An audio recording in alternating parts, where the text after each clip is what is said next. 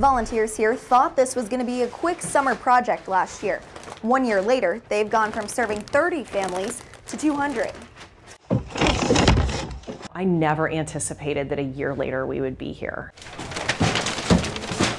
The YMCA food delivery program started out as temporary pandemic relief. We thought we were maybe doing it through the summer and school would start back in the fall. And the people who were struggling already were struggling even more.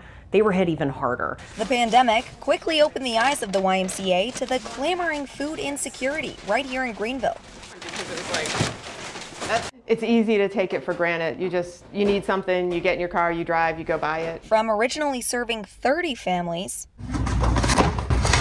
10,000 bags later, they serve 200 families around Greenville County. The bags are filled with non-perishable items, enough for 15 to 20 meals. But imagine living your life in a motel room and having children in a motel room where you might only have a small microwave, might not have a fridge. Watson says they find new people every week with no plans of letting up. Each bag